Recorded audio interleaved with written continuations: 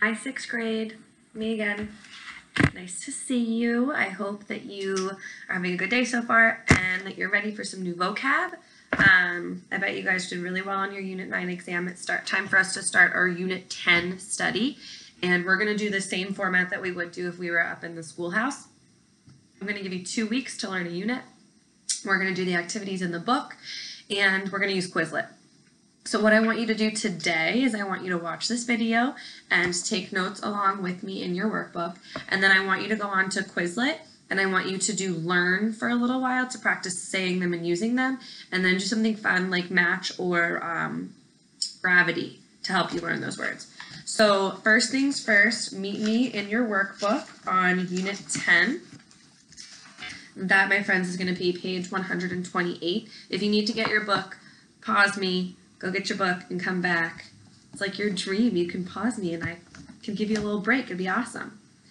We're going to go through word by word. I'm going to teach you how to say it, what its part of speech is, and what it means. And then we're going to use these words in context throughout the week and next week.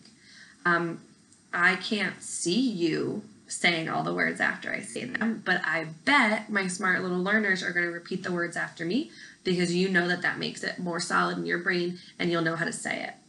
Start with number 1. Please say abominable. Abominable is an adjective. It means arousing hatred, disgusting or detestable. And you can think about the abominable snowman, who was a mythical evil snowman creature who messed with people, and help us to remember that. So please say abominable. Word number 2, bumbling. This is a really fun word. Say it. Bumbling. Good, good. It could mean an adjective. It could be a noun. The adjective, if you call somebody bumbling, it means that they're blundering and they're awkward. Maybe like they're bumping into stuff and they're being sort of a mess in that way. And a noun, it is clumsiness. I think we all know someone who is clumsy and tends to trip over people's feet in the classrooms and stuff. You could say that I'm like bumbling around in the classroom when I do that.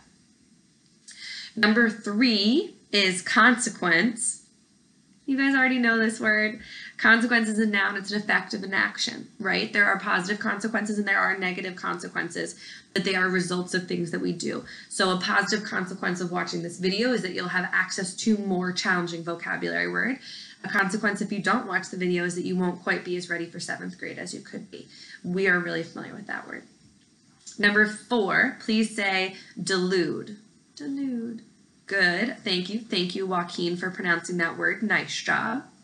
When you delude somebody, it's a verb, and it means that you fool them or you trick them. We're getting close to April Fool's Day, so think about it in that way. Also, if you've ever heard of the word delusion, when a person is like believing something that isn't true, these two words are related. So delude means to fool, to deceive. Synonym, hoodwink. That's a very fun word. It's in your book. Number 5, please say dole. So dole can be a verb or it can be a noun. The verb to dole means to hand out, to give out. Miss LaRue is on Clearfield Street right now doling out work and meals for those who need it.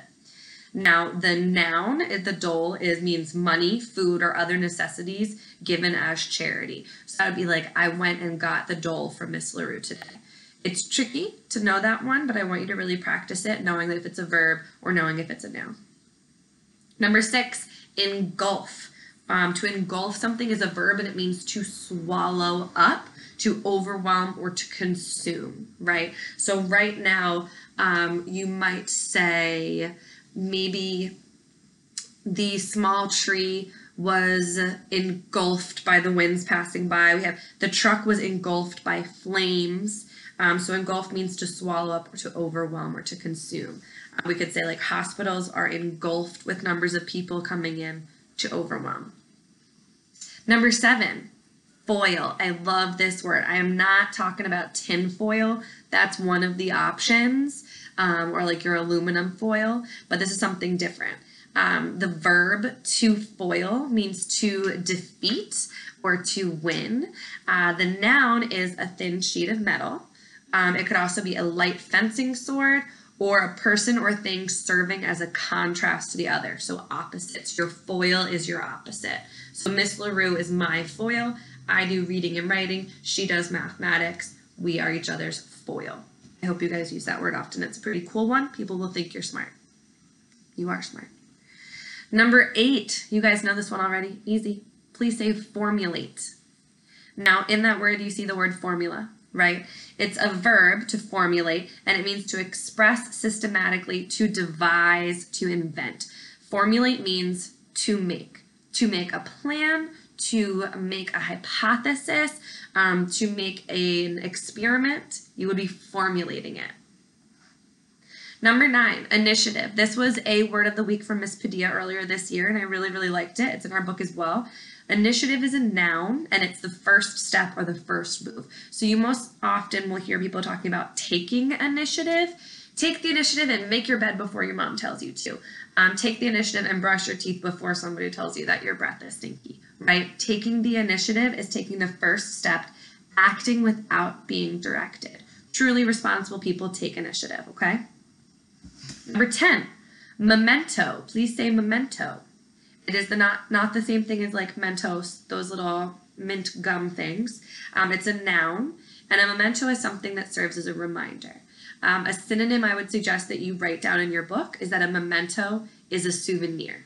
Okay, so I might say a memento from Pi Day are these super cool t-shirts that Miss LaRue had made. I love mine. I'm repping it today to celebrate all you guys who got your Pi numbers. But a memento is a remembering item, right? You can even see the word remember in that. Number 11, please say nonconformist. The 3-parter right there, we got the non, the conform, and the ist. And when we break those down using our roots, we're able to determine what this word means, even if we don't have a dictionary. A nonconformist is a noun, and it's a person who refuses to follow the established ideas or ways of doing things. So if everybody buckles their seatbelt in the car, someone might be like, I'm a nonconformist. I don't buckle my seatbelt. I go against what everyone else does. In that example, a nonconformist would be wrong, but there's many times that nonconformists are a good thing because that means that you're unique and you're trying something different. The adjective is relating to something that's unconventional, something that's a little bit different. Number 12. I hope you're ready. This is super weird.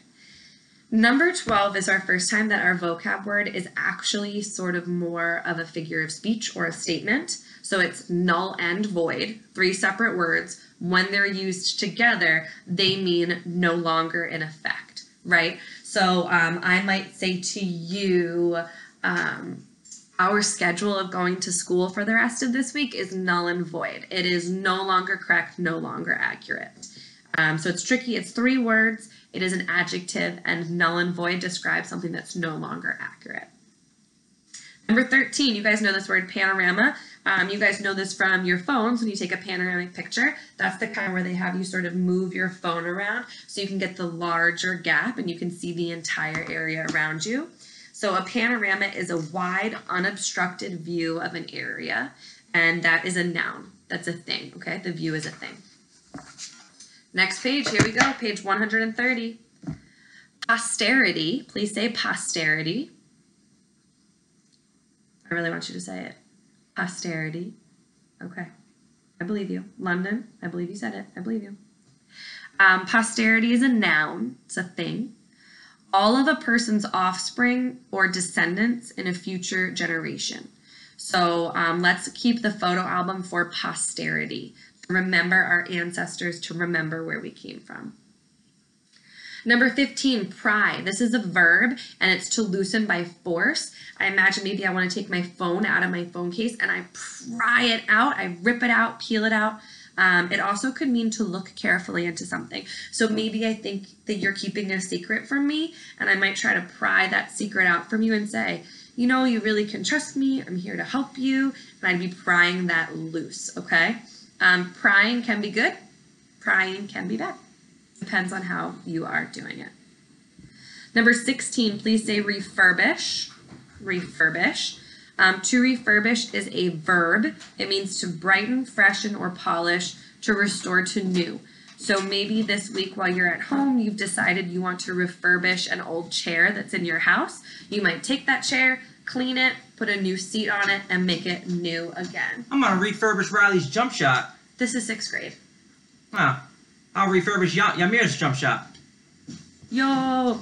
So refurbish means to make something new again. You guys might know this word also from buying technology. You can order a refurbished iPhone and have it for a smaller price. It means it's been sent back to a factory, cleaned up and made new, and then reused. Refurbishing things is very good for our environment. So, Haley, that's for you. Number 17, resourceful. Please say resourceful. Resourceful. Thank you, Mr. Todd. He said it. Resourceful is an adjective. When a person is resourceful, it means they're able to deal promptly and effectively with all sorts of problems. For example, right now, I could say you guys are being super resourceful. You are using the internet and you are using videos to make it so that you can learn and so that you can go to the next grade, even though there's all this stuff that's going on. You are resourceful. I'm resourceful too. Resourceful also means clever. Clever. Number 18, I already used this word today before I even saw it in the book. The word for number 18 is rigorous. Please say rigorous. Rigorous is an adjective, and it means that something is severe, harsh, strict. It also could mean that something is challenging. So what I told Mr. McDonough this morning is that I want to make some rigorous activities for you guys so that you're challenged and you're using your brains at home, stretching your brain to the best of its ability. 19, this word is weird. Look at it. Okay, it's pronounced subsequent. Can you guys please say subsequent? It looks weird, that's why we have to practice it. So if something is subsequent, it means it's coming after or in line, right? So I might say we study our unit words for 2 weeks, and then subsequently we have an exam. The next thing we have is an exam, okay? And our last word is unerring. Please say unerring. If something is unerring, that's an adjective, and it means it's making no mistakes. It is faultless, okay? Break this word down for me. Un means not. Err, like error, right? So not making errors. Unerring. Log on to Quizlet, practice these words. Tomorrow you are going to be doing this page right here, and communicate with each other, communicate with me, send me a Jupiter message, an email, or a message on the Google Classroom. I just want you guys to be happy and know that you're safe and that I love you, and I'll see you soon. All right, bye.